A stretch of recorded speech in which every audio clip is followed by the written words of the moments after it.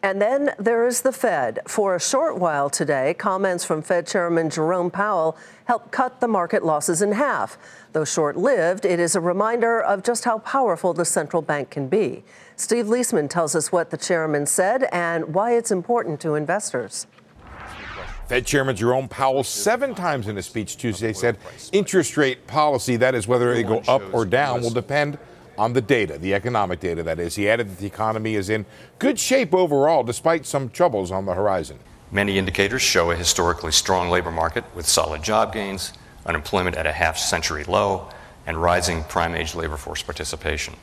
But there are risks to this favorable outlook, principally from global developments. Growth around much of the world has weakened over the past year and a half, and uncertainties around trade, Brexit, and other issues pose risks to the outlook. What's it all mean for the outlook for rates? While Powell did appear mostly neutral about what the Fed will do at its late October meeting, markets took his comments as affirming their expectations for another rate cut. J.P. Morgan writing in a commentary after the speech, quote, "If the Fed leadership wanted to push back against market expectations of another ease later this month, we think Powell would have chosen language that didn't call out downside risks to the outlook."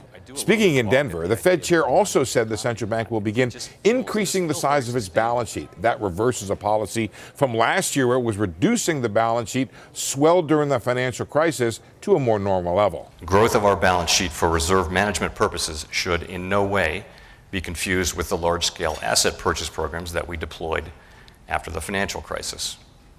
Neither the recent technical issues nor the purchases of Treasury bills we are contemplating to resolve them should materially alter the stance of monetary policy. This was a major opportunity for Powell to change the market's expectations for the late October meeting, and he seems to have chosen not to do so. So it looks like another rate cut, another 25 basis point rate cut, is on the way to being delivered by the Fed right around Halloween. For Nightly Business Report, I'm Steve Liesman.